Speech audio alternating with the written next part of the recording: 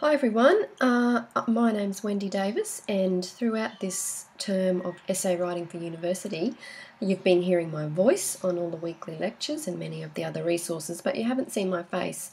So I thought for my last formal message to you I would do a video instead of writing a post to the news forum or an email. So I just want to really congratulate all of you who've made it to the end of this course and say well done. EWU is a course that presents many challenges to its students, and I'm sure that most of you have encountered challenges in different parts of the modules that we've worked our way through and the different assignments. You will have also found, I imagine, that the workload for this course was not light, and we weren't kidding when we said that a 12-hour per week commitment was probably ideal, particularly in weeks where you had assignments coming up. So I imagine many of you have learnt some valuable lessons, not just about writing for university, but about time management as well. And if you take those lessons into your future learning journey, that will be a bonus for you from this course. So if you've finished or you're about to finish, you should feel very proud of your efforts, and we are delighted to see so many of you completing this course this term. So what you finish with now is actually a foundation that you can build on as you continue with written assessment, whether that's in steps or whether that's in your undergraduate degree that you're going to be applying for. And as you continue with your studies, you will find that there is plenty more to learn about essay writing and academic writing generally.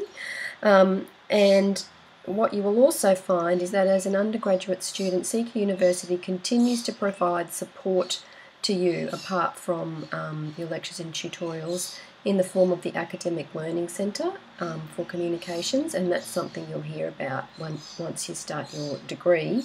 And I would advise all of you, whether you're a HD student, a distinction, a credit or a pass, to take advantage of that service in your first year of study.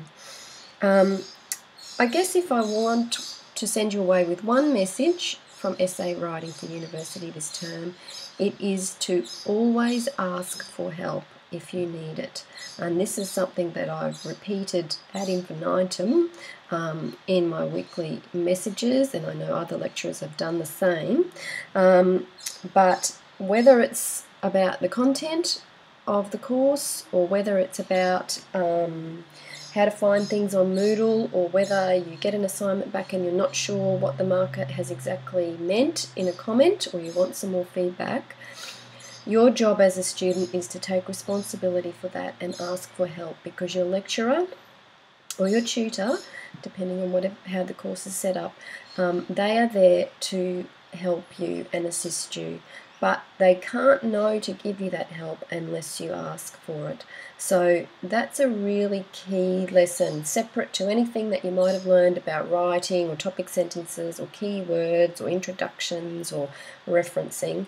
Always ask for help. That is part of your job as a student, so we can do our job as staff members.